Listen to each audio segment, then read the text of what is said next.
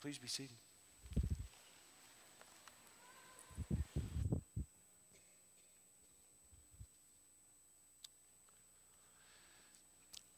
I know a lot of you are probably wondering what happened just a while ago. Apparently, Rod Bonham had some kind of a dizzy spell from some previous condition he's got, and so he sat down, and when he did, several people went to his aid, and Angela Moffett suggested that he go to the emergency room to be checked out, and so that's where the family has gone with him right now. So we're going to entrust him to people that can handle him better than we can. And I do want us to pray about this and know that we'll be checking on him as soon as church is over, okay? Father, we just lift Rod up to you right now and pray that, that you would take care of him, that you would help the doctors and nurses to be able to minister him in a way that will bless him and his family. And we pray, Father, that everything is okay. We just entrust that to you. We pray your peace over this whole situation. In Jesus' name, amen. And so 2 men were talking together one day, and one of them challenged the other and said, if you're so religious, I want to hear you recite the Lord's Prayer right now, and if you can do it, I'll give you $10. The guy said, oh, no problem. Now I lay me down to sleep. I pray the Lord my soul to keep. If I should die before I wake, I pray the Lord my soul to take. Second guy pulled out his wallet and pulled out a 10, gave it to him, and said, man, I didn't think you could do it. How important are the words that we pray? I personally don't think the words that we pray are nearly as important as getting these 2 questions right. Who is God? And we looked at that in our introductory lesson last week. Who is God? The main purpose of prayer is not to make my life easier. It's not so that I can get my way. It's not so that I can receive some kind of miraculous power. The main purpose of prayer is to know God. And I need God more than anything I can get from God. But the second question that we need to know is, who am I? Who are we? Prayer invites us to take off our masks. Prayer invites us to remove our disguises and to present ourselves to one who knows us fully, to a God who already knows. I suggest that it's here that we truly receive the grace of God, because I want you to think about it. How can we experience grace at all except in our weaknesses? How can we receive grace at all except in our defects? And so David wrote in Psalm 51 in verse 17, a broken and contrite heart you, God, will not despise. So, how can I assure that I come before God just as I am? How can we assure that we come before Him just as we are? I want to give you 6 things this morning. This is not a formula. This is just an observation. The first one is that we're aware of guilt. As we approach God, we must come with a spirit of confession. But as we do that, let's remember that we approach one who has revealed himself to us through Jesus Christ. Jesus didn't turn anyone away. And in fact, Jesus drew close to the desperate. And He is a reflection of God. It's painful for us to strip away our masks, to strip away our disguises, and to allow ourselves to stand in the light of God's truth, revealing us as we really are. And so confession simply establishes the proper order of the playing field. It's creator responding to, created, creature responding to creator. Now, besides being good theology, confession's just good for the heart. Confession is essential for healthy behavior. And I've discovered, for instance, in marriage, that I've had to learn the hard way that you can't just, repressed issues don't just go away. You can't just take issues and sweep them under the rug, even small issues, because if you sweep small issues under the rug, it's not going to be long before they're not small issues anymore. Amen? When Jesus shed the light of truth on the hearts of the Pharisees, their response was that they wanted to kill him. Why? Because truth hurts. But I can't receive God's healing grace unless I accept God's diagnosis of my brokenness. Because He already knows. I'm the one who must come to terms with my own true self. And so in my favorite psalm, Psalm 139, in verses 23 and 24, the psalmist says, "Search me, God, and know my heart. Test me and know my anxious thoughts. See if there is any offensive way in me, and lead me in the way everlasting." Only as I am exposed to who I truly am can I then go forward in a new way. Secondly, we've got to acknowledge helplessness.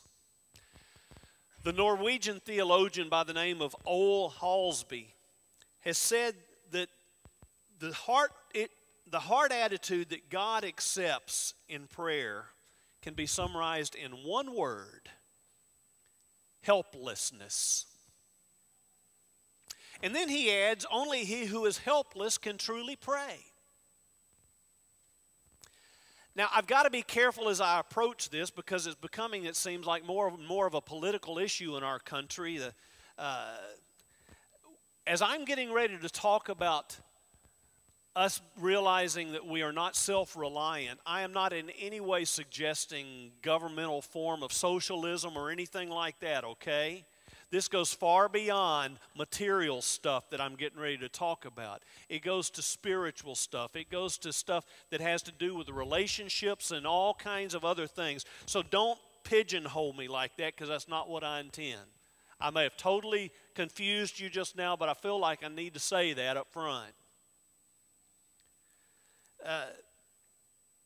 Only he who is helpless can truly pray, which creates a huge barrier to prayer for many of us, because almost from birth we have been raised to be self-reliant. Parents celebrate as their children learn to do things on their own, as they learn to go to the potty, and as they learn to dress themselves, and as they learn to ride a bike. And sometimes those kids will say, "I don't need any help, I can do it myself." And parents have this silent pride when their kids say something like that.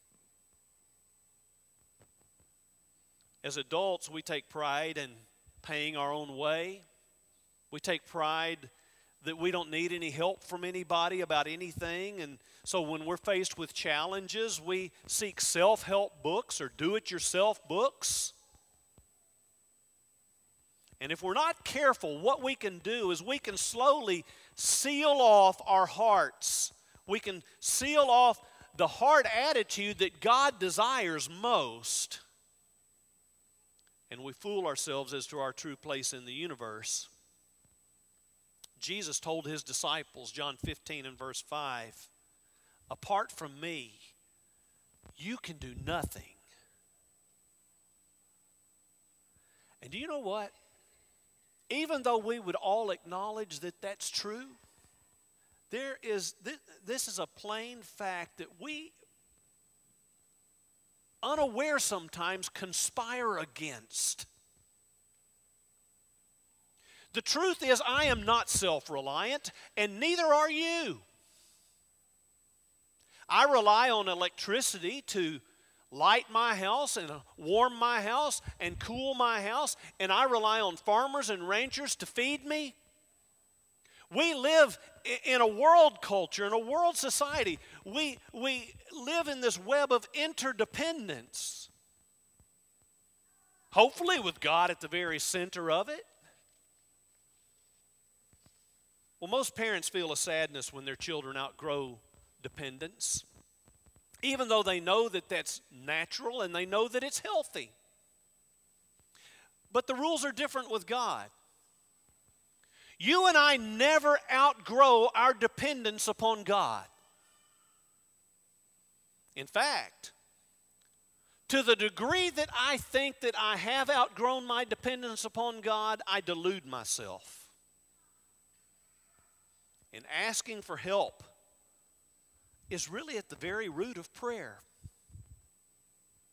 In fact, when the disciples asked Jesus to teach them to pray, in Matthew chapter 6, we have what we often call the Lord's Prayer. And you read through that prayer, and what you'll find is that it is a declaration of dependence.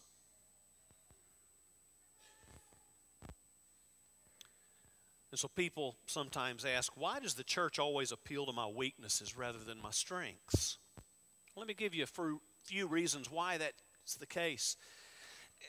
In a world that glorifies success and glorifies self-reliance, an admission of weakness can neutralize any pride that we might have. And at the same time, a position of weakness positions us to receive the grace of God. And further, the very weaknesses that drive us to prayer become invitations for God to respond with His compassion and with His power. As Philip Yancey puts it, in the presence of the great physician, my most appropriate contribution may be my wounds. Third, we need to approach Him humbly. 1 Peter chapter 5 and verse 5 says, God opposes the proud but gives favor to the humble. Humble yourselves, therefore, under God's mighty hand, that He may lift you up in due time. Cast all your anxiety on Him, because He cares for you. I want you to notice the progression in this verse. As we humble ourselves, as we step down, it's then and only then that God can lift us up. By pretending that we're strong, by pretending that we are self-reliant, we may actually be blocking God's power into our lives. Well, Jesus told a parable.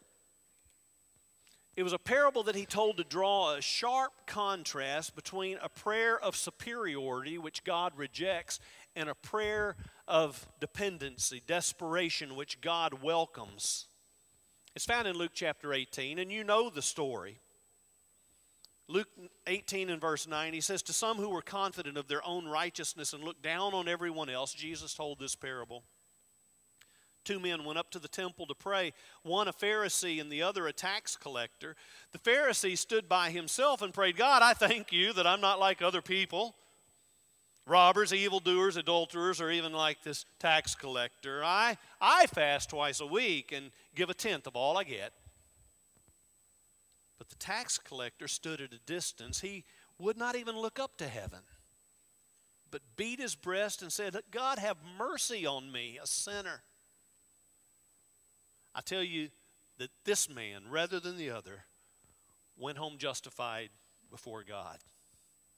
And then he concludes by saying, for all those who exalt themselves will be humbled, and those who humble themselves will be exalted.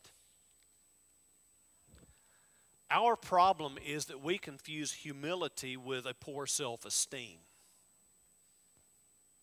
when actually true humility is an ongoing decision to give God the credit rather than myself. When the New Testament was written, it was written in a culture that was dominated by Roman and Greek influence. And for both Romans and Greeks, the human trait, the characteristic of humility, was considered to be a weakness. It was a character flaw. They admired the values of accomplishment and self-reliance. Things haven't changed a whole lot in the last couple of thousand years, have they? Theologian Daniel Hawk says the basic human problem is that everyone believes that there is a God and I am it. And so we need a strong correction in all of that, and that's what prayer offers us. It realigns us. And so humility is, in approaching God, is simply an acknowledgement of truth. It's a reflection of truth. Most of what I am, most of what you are, let's just be downright honest. Most of what we are, we have very little influence over. I did not choose to be born an American. What a blessing that is. But I didn't choose it. I was born that way. I didn't choose what gender I am. I didn't choose my race. I didn't choose my body type. I didn't choose the time in which I'm born. I have some influence over my health, but not totally. And much less can I control the weather or the spinning of the earth on its axis. You see, there is a God, and I'm not it. And humility means that in the presence of this God, I'm reminded of my true place in the universe, which exposes my smallness, but at the same time reveals His vastness. So number 4 is this, and this is one that's been most helpful to me in my journey over the last 6 years, is admit doubts. I'm going to reframe Matthew chapter 13 and verse 44 just a little bit. It's one of Jesus' shortest parables, and this is what it says. The kingdom of heaven is like a treasure hidden in a field. When a man found it, he hid it again, and then in joy went and sold all he had and bought that field. Often when we read that parable, and rightly so, we focus on the idea of the treasure. We focus on the idea of the labor that it took to dig it out. But I want to suggest to you this slant on it. Much of what we call faith is obscure. That's why it's called faith. And as I pursue my faith, I do a lot of digging. I'm desperate to find the answers, and so I do a lot of digging. And so I dig as I try to figure out how can I better explain this mystery to me, the Godhead, the Trinity. And so I dig for answers to that. And I dig for answers as to why there is so much human suffering in our world. And I dig for answers to why does faith have to be so hard even when a person chooses to be a person of faith? Now, does God understand my doubts?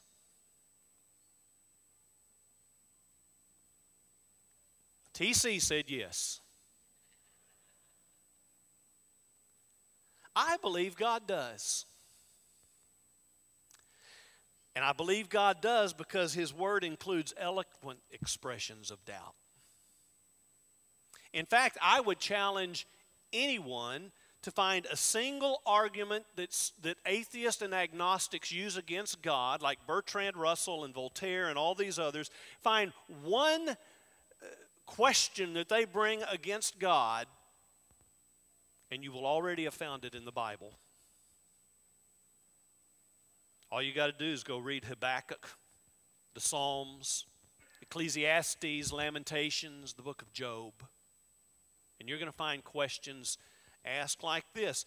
It's going to be questions or it's going to be expressions of hurt and expressions of betrayal. I feel like I've been betrayed by you, God. Life doesn't make any sense to me. And God, why do you seem so distant from me when I most need you to be close? And God, do you even care about where I am right now? Those are the kinds of questions you're going to find. And I think important to our discussion, every one of those questions is within the framework of prayer. Prayer allows a place for us to bring our doubts. Prayer allows a place for us to bring our complaints. And here's the thing, though, that happens. Here's the exchange that takes place. We can place those complaints and those doubts in the blinding light of a reality that we may not be able to comprehend at this point, but we can learn to trust the one to whom we come. My doubts are cast in a different light as I get to know the person in whom I can trust. So back to this parable. This man labored hard to find that treasure. He dug for it, and he found it. And after he found it, he joyfully went and sold everything he had so that he could purchase that piece of land. And I doubt at that point that he spent much more time thinking back to all the labor he put into digging. And there's going to come a point in my life where the doubts and the questions that I've had, they're not going to matter anymore because I'm going to find the treasure.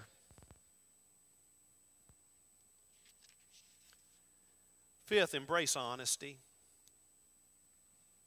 We humans are made up of three selves. We're made up of the image of ourselves that we project publicly.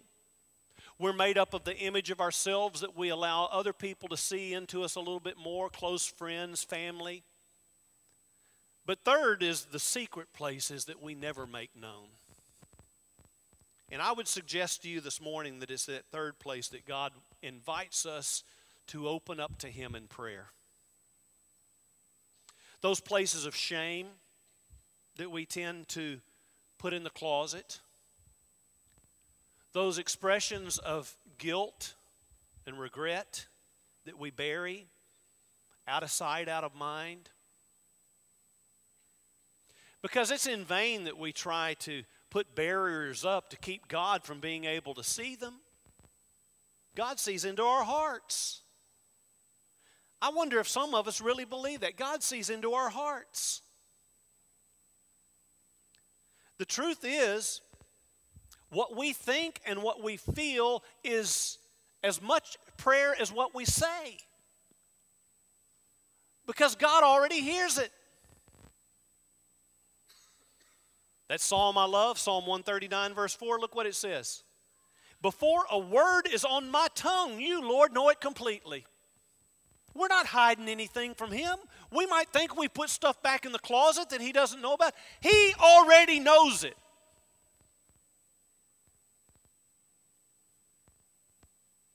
And here's the thing that some of us have not yet discovered, but when you do, it will rock your world and change your life for the good. As we learn to give voice to those secret places in our lives, as we learn to bring those things out into the light, they lose their power over us. You bring things of darkness into light, they lose their power. So many relationships that we have are going to remain shallow. Most of my relationships that I have, we might talk about the weather and sports and TV and movies, but it doesn't get much beyond that. And as a result of that, that relationship's not really going to go anywhere. Relationships go deeper as we trust people with our hearts, as we open up our hearts to them. And in a very similar way, unless I do deeper with God, unless I'm honest about my bitterness, unless I'm honest about my grief and my difficulty in forgiving somebody, until I do that, my relationship with God's not going to go anywhere either. So I can continue to go to church and I can continue to sing hymns, and I can continue to address God in formal prayers like, be with all the people hurting everywhere and forgive me of all my many, many sins. But it's not going to lead to intimacy. We must trust God with what He already knows about us. Which leads to number 6, is we must embrace transparency. When you pray, do you bear the deepest, most hidden part of your heart? Because only when we do that are we going to discover who we truly are. And nothing short of God's light can reveal that to us. In God's light, I see in me a person who's far different from the image that I attempt to pull off on other people. Only God knows the selfish motives that often drive me to do some of the things I do. Only God can see the unhealed wounds that I've kept buried, that I put out of sight and out of mind. And this self-exposure, it does not come easily. Even knowing God knows it, it doesn't come easily to confess those kinds of things. But somehow, brothers and sisters, in a way that I cannot understand and I cannot fully express, somehow presenting those intimate details of my life to God brings Him pleasure. Isaiah chapter 49 and verse 15 says, "Can a mother forget the baby at her breast and have no compassion on the child she's born? Though she may forget," God says, "I will not forget you." And then I love this. "See, I have engraved you on the palms of my hands." I want you to think about how mothers dote on their infants. Infants that really don't offer much in return.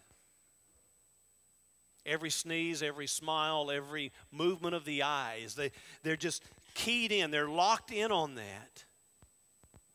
And if a human mother responds with that kind of totally absorbing love, how much more does our perfect Father in heaven?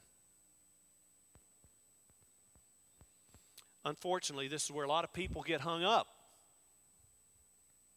Because a lot of people don't really believe that God is who He presented to us in Jesus Christ. That He is a God of love. That He is a God of compassion. That He is a God of gentleness. That He's a God of forgiveness. And I realize that my image of God, more than anything else, is going to determine the degree to which I am honest in prayer. Because if I see Him as a tyrant, I'm not going to be willing to open my heart to Him. Do I really trust Him with my transparent self? We often foolishly try to hide it, while in fact, I think the hiding of it may be what displeases God the most. To us, what we hold back from God is like we're putting up a wall of self-preservation. To God, those walls we put up are a sign of lack of trust. And so Psalm 103 and verse 10 says, "He does not treat us as our sins deserve or repay us according to our iniquities. For as high as the heavens are above the earth, so great is His love for those who fear Him. As far as the east is from the west, so far has He removed our transgressions from us. As a father has compassion on his children, so the Lord has compassion on those who fear Him. For He knows how we're formed. He remembers that we are dust." Nancy Myers has said, who one believes God to be is most accurately revealed not in any credo, but in the way one speaks to God when no one else is listening. And so I've been puzzled by Jesus' words in John 6 and verse 8. when he says your Father knows what you need before you ask him. Because you know what my first response has been to that so often? Then why ask him? If he already knows, then why ask him? But as I've come to understand better this desire of God's to have relationship us like we understand relationships with each other, it makes more sense. Because the more I know someone, the less information I need to communicate with them. Let me give you a couple of examples. When I go to a new doctor, I have to fill out what seems like mountains of paperwork to share with that doctor my medical history. When I go to my regular doctor, who is also a family friend, I skip right past that, and we immediately get down to what's really the issue at that moment. Because he knows me and I know him. And in a few weeks, Beverly and I are going to be going out to Pepperdine. We go out there every May. And there will be people that we haven't seen since last year at Pepperdine. And those people that we haven't seen since last year, most of the visiting we're going to do is going to be pretty superficial, as we're just trying to catch up with each other. But those who I have that are really close to me, that are close friends, we move right past that kind of stuff to the issues that are more important. And that's how it is with God.